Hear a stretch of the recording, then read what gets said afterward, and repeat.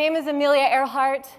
It makes people outside of situations like this look really confused. Every time I walk onto an airline and one of the flight attendants is looking down the list, she says, "Oh, the pilot really wants to meet you." And I think, no, do not spread the word that Amelia Earhart is on this flight. It tends to make people very nervous, right? I want to take you back to 2014, right ahead of the flight itself. I was asked to go all the way to Geneva, Switzerland to visit the European Business Aviation event, which is this international show that brings in thousands of aviation professionals and enthusiasts and manufacturers that are showing off the latest and greatest technology when it comes to planes and avionics and routes for travel, and it's a great event. Now, this was in advance of the trip, so I was going to go there and do a couple interviews and just talk about the upcoming flight in the Pilatus. So this big, beautiful airfield you see behind me is in the middle of the Swiss Alps, and right there in the middle is the PC-12. I was told to arrive at about 9:30, meet at the steps of the plane, we'll snap a few pictures, answer a few questions, and then we would go on with our day.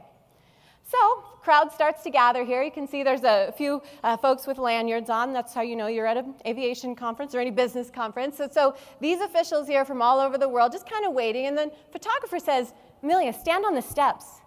So, it's a business conference. I'm a news anchor in Denver, so I'm dressed kind of like this. I've got my heels on. I'm not about to go fly the plane.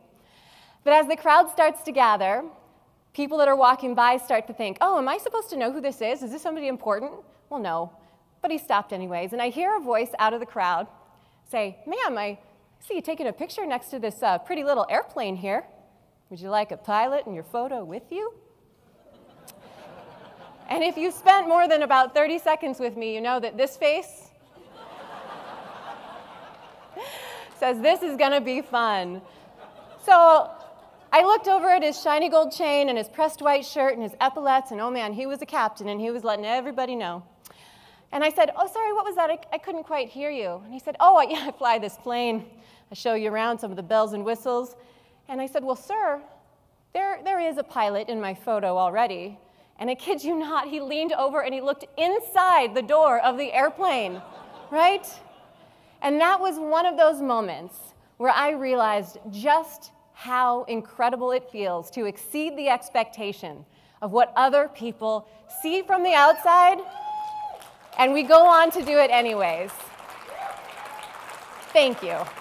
Now, the very next morning, the magazine came out. It's one of those trade show papers that everybody throws on the floor and just walks around on all day. And unfortunately, the font choice did not work out in my favor. We have UK disease is catching, large. And then way up top in the upper left corner, it says, "Women's dreams fly with Amelia." And you know what? Even though it's a 12-point font, I'm okay with that. Because anytime women's aviation stories and positive news can make it on the front page of anything, we will take it. Right now, thank you. Right now, only about 4% of pilots are women. And for a little girl who grew up with the name Amelia Earhart, there weren't a lot of role models to look up to. Luckily, we're getting more and more, but I had one main role model. And of course, her name was Amelia Mary Earhart. Well, my dad and my mom are having to talk about, what are we going to name our baby girl? My mom says, "This is not even a question. We're naming her Amelia Earhart." And my dad says, "That is a terrible idea." He says, "Number one, what if our daughter feels like she has to learn to fly?" Check. Number two, what if our daughter feels like she has to spend her whole life talking about somebody else's legacy who she will never actually meet? Check. Okay. And number three, what if our daughter feels like someday she has to fly around the world? Check. My dad is a very, very smart man. My mom, though, also a very smart woman, said, "Glenn, what if our daughter, anytime she faces a challenge or has a big goal she wants to embark upon, has somebody to look back in history toward and use her as an example for what she's able to accomplish? Number two, what if our daughter is inspired by one of the most famous women in history to go out and do great things? And number three, selfishly, she said, what if our daughter walks into a room and everybody that she meets remembers exactly who she is?" So through the years, I started to think more and more, okay, well, everyone seems to think I should be a pilot. Every conversation begins with these 3 questions. Number 1, is your name really Amelia Earhart? Yes. Number 2, are you a pilot? And let me tell you, when you say, no, not yet, people immediately go from to,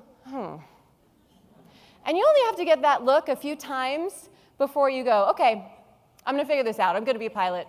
Even if I don't like it, I'm going to get this done because they gave me this stupid name, right? See, when I answered the phone that day, the researcher who had poured his heart into it and tried so hard to make sure that that connection was there, he looked in every corner. But he said, Amelia, I'm so sorry to tell you. You share absolutely no common relation to the first Amelia Earhart. As you can imagine, the flight training really didn't seem joyful anymore. It felt like a waste of my time. It felt like an embarrassment. You go 31 years of your life thinking that you're one thing, and suddenly somebody drops on you that you're not who you thought you were. So, of course, the embarrassment continues. My sponsors, all those 22 sponsors, are kind of going, oh, what are we going to do? I called up one of my mentors, and I said, I'm ready. I'm done. I'm just going to leave. And he said, I'm going to ask you a really dumb question. And I said, fine. I've heard them all lately. He said, Amelia, when you were born, on that very day, did the FAA walk into the delivery room and hand that baby a pilot's license? I said, no, of course not. He said, that's right. You've done the exact same work that every other pilot at your level of training has done to get to this point. You've passed the check rides. You've done everything you can. And he reminded me of an incredible quote, that the world is changed by your example, not by your opinion. And that one really stuck with me. Without my parents, without a lot of the people who I thought were my friends, but a lot of people on my flight team that really believed in me, I called up every one of my sponsors. We're talking some Fortune 500 companies here, Honeywell Aerospace, Pilatus, GoPro, all these groups. And I'm so proud to stand in front of you to say that all 22 sponsors stayed on board. And that flight around the world did. Thank you. That flight around the world did absolutely happen. And this is where, of course, we get into the really good stuff. This image here is a 60,000-foot cloud top between Singapore and Darwin. We flew for 9 hours and 45 minutes with 10 hours of fuel on board that plane. You know that feeling. You're like, okay, what's going to happen here, right? You see a big storm like that pop up ahead of you. Our first reaction as humans when we see something piling up ahead of us that we had no way want to address or work our way around, what do we want to do? We want to turn around 180 degrees and go back to the hangar. We want to say, you know what, scrap it. Let's just start this one over tomorrow. But what I learned along this journey was the importance of course correction. 10-degree increments around a storm like this as you continue to fly at about 270 knots. The storm, what most people don't realize, is also changing as you course correct. Sometimes it's growing, sometimes it's dissipating, but the further you progress along, those small changes, they don't make as big or wide of a path as if you just go home and start over. These storms are always going to be here, but keep in mind, they're changing as well. Turbulence means it's time to course correct. We're not locked on train tracks. All of you in this room are community members, business leaders, you're all working together to make this an incredible place to live. If the path is laid out ahead of you and every step is just there, clear as day ahead of you, that's not the path that you're meant to be on. Course correct and change your path as you go. And of course, we know this, living here in this portion of the US, and especially in Denver as well, turbulence occurs when we are crossing mountains, right? If you're going to make it up to the summit, you're going to feel those bumps. And as the media came rushing in, CNN and NBC and all the groups were there with their big cameras, after I hugged Dad and Mom and we had reconnected, they said, Amelia, come over here. And Captain Tenorello said, Amelia, come over here for a second. And I marched over and I had that patch and I said, sir, we made a deal. He said, that's right, we did. And he gives me this big hug, which is awkward because I'm 10 feet tall and he's this short little guy. And he's holding me there just a little too long, right? Just a little bit awkward. And I start to pull away and he looks at me with these blue eyes, just so piercing, and he says, I didn't tell you why I gave you this patch. And I said, go on. I said, when I was a little boy, I was obsessed with airplanes. Every time I would look overhead and a plane would come buzzing by, I would wonder where it was going, where it was coming from, who was piloting that plane, and how someday I could get up there myself. He said, Amelia, what I didn't tell you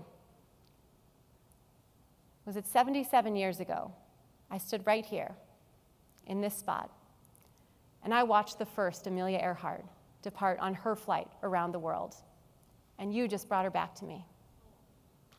And that, thank you.